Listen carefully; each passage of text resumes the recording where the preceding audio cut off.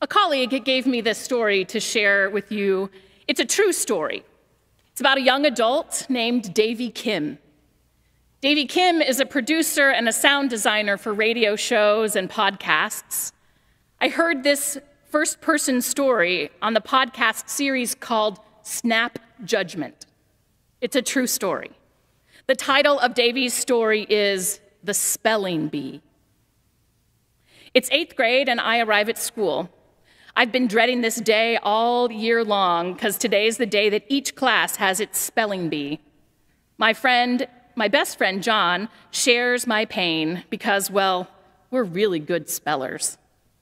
And it's not good to be a good speller, but you know what? We can't resist a good competition, so we're going to do this.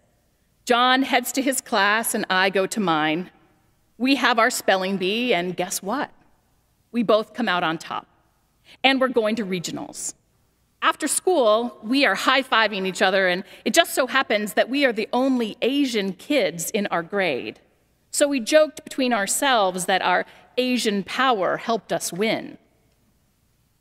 A few weeks later, John and I carpooled to the regional level spelling bee, and we're pretty confident about it this year. One of us is going to take home the first place trophy. We scope out the competition. In front of us, there are 4 older judges. They look grave and serious. I notice that John and I are the only Asian kids here, again, which, doesn't really matter, whatever. The spelling bee begins, and students are getting eliminated left and right until there's only a handful of us left. Some of the kids who got cut were waiting in the back with their parents, crying. The judges look at the word sheet, and then they look at each other. And then they take a look at John, and they start chuckling to themselves. And one of the judges then says, "Don't worry, son, you'll get this word." The entire room was confused, especially John. Oriental. Your word is Oriental. The judges start laughing to themselves some more, and soon the rest of the room starts snickering. But I'm not. I get it. How can this Asian kid mess up the word Oriental? But still, this is embarrassing for John. John's about to start spelling. He's nervous from all the attention. His knees are shaking, his hands are fidgeting, and he begins. Oriental. O-R-E. And then he stops. He messed up, and he knows it. He just turns around and he heads over back to the back of the room. And man, I am furious now. But the only way to get back at everyone is to win this thing. And soon it's my turn again. And I wonder what word I'll get. Asiatic? Confucius? I walk up to the front of the room and I'm a little nervous. Raconteur. Your word is raconteur. Well, I have no clue what this word means, but I've seen it around, so I'm pretty sure I know how to spell it. And I rehearse it in my head. Raconteur. R-A-C-O-N-T. I got it. I ask for the word in a sentence. I ask for a definition just to make sure. I am ready to spell it out, but right before I do, I look back and I see John. And he's not crying like some of the other kids, but he just looks really sad. I look the judges right in the eye and I begin spelling my word. Raconteur. R-A-C-I-S-T.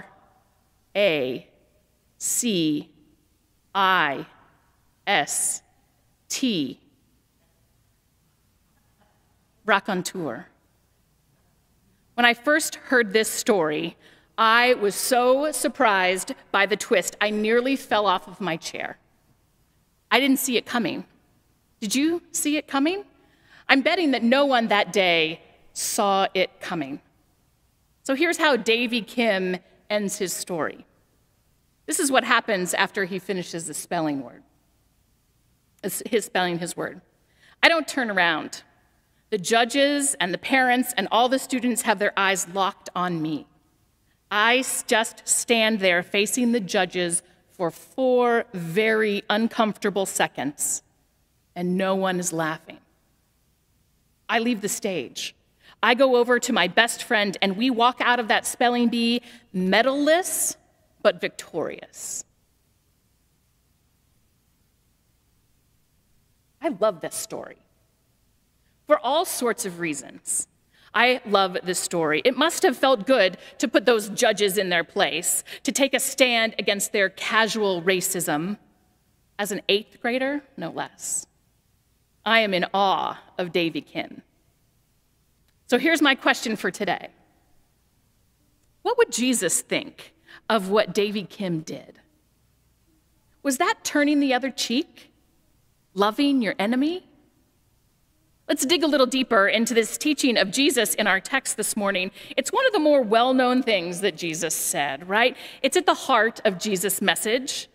Jesus begins his teaching reminding people of the Israelite standard for justice. You have heard it said, an eye for an eye and a tooth for a tooth. Jesus is sharing with us the standard of his day. How primitive, right? Leviticus 24:20 reads, fracture for fracture, eye for eye, tooth for tooth. The injury inflicted is the injury to be suffered. Well, in the ancient world, this was actually a pretty high standard. It was meant to set strict limitations on the right to revenge to avoid escalation. Not 2 eyes for 1 eye. A proportional response is what we call it these days, and it's still a pretty high standard. Modern governments often struggle to respond proportionally to violence against their citizens. When the United States is threatened, it doesn't matter whether there's a Democrat or a Republican in office, the response is the same. For example, when George W. Bush said in his first public address after 9/11, he says, if bin Laden thinks he can hide and run from the United States and our allies, he will be sorely mistaken. Those who make war against the United States have chosen their own destruction. I will not settle for a token act, or our response must be sweeping, sustained, and effective, unquote. This is not a proportional response. This is, you hurt us, we hurt you harder. An eye for an eye puts limits on such a response. And Jesus takes it a step further. Do not resist an evildoer, he says, turn the other cheek. Now we know what this means. Don't respond in kind. Don't meet violence with violence. In other words, be passive, be a doormat. Let people walk all over you. Except that doesn't feel very good, does it? That doesn't sound very appealing. Don't get me wrong, I am for nonviolence, for ending the cycle of retaliation, and I think Jesus asks too much of those on the receiving end of oppression and abuse. Unless that's not what Jesus is asking us. So I want us to listen to this text with fresh ears. And I'm going to use the work of one of the most important social and political theologians in the 20th century. His name is Walter Wink, and he died in 2012. And he was a pretty amazing biblical scholar and teacher and activist, a student of first century culture and language. Do not resist an evildoer is how our text reads this morning. And according to Wink, that's a bad translation. But a much closer version to the original Greek, would be, don't react violently against the one who is evil. This shift in language sets a different tone for what follows. Rather than being told not to resist, the people are told not to resist violently. And then there's the whole thing about turning the other cheek. Jesus is describing something that happened all the time in the ancient world between people of different social status, say a slave owner and a slave. The owner would slap the slave with the back of his hand. The owner didn't need a reason. The slave would cower and submit and slink away. Jesus suggests a different response. He suggests that the slave stand tall and look at the slave owner in the eye and offer the other cheek. And in that culture, that move is unexpected and challenging, bordering on defiant. And Jesus is inviting the one being hit to take back a little control, to assert a little dignity. The saying about going the second mile and giving your cloak to the one who sues you for your own cloak makes a similar point. Roman law permitted soldiers to follow civilians to carry their gear for 1 mile, but because of abuses, stringently prohibited more than 1 mile. If they ask you to do that, Jesus says, go ahead, but then carry their gear a 2nd mile. Put them in an uncomfortable position. Either they risk getting in trouble, or they will have to wrestle their gear back from you. And now about the coat and the cloak part of today's passage. Under civil law, the coat would be confiscated for non-payment of debt. For the poor, the coat often served as a blanket at night. And in that world, the only other garment typically worn by a peasant was an inner garment, a cloak. So if they take your coat, Jesus says, give them your cloak as well. In other words, strip naked. Show them what the system is doing to you. Surprise them, disrupt them, make them uncomfortable. So when Jesus tells those gathered to turn the other cheek, he's giving us some very interesting advice. Don't respond violently. Don't respond in kind. Neither be passive, but be creative and be challenging. Assert your humanity. Jesus is proposing a third way that is neither violent nor passive. He asks us to give up revenge and give up complacency. The third way is narrow and challenging, and we need it now more than ever. We need it now more than ever because after a year or 2 years of isolation and quarantine and in separation and fear and definite uncertainty, people are acting out of their most extreme selves right now. Let me say that again. People are acting out of their most extreme selves. Has anyone driven on 270 recently?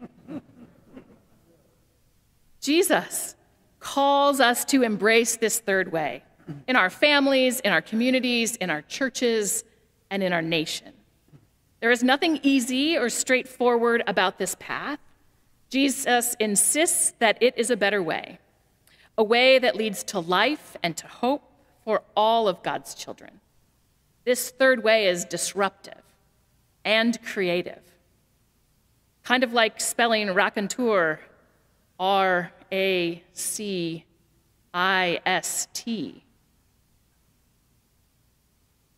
And I want to end by going back to David Kim's story. His first instinct was to win the contest, to get back at those who had humiliated his friend, an eye for an eye. Davy realized that the contest was stacked against him and John. He chose to respond in a way that was disruptive and creative. He intentionally failed and joined his best friend in defeat. A defeat that, from where I'm standing, looks a lot like victory. So what does Jesus say about his response? I think Jesus would be proud. Amen.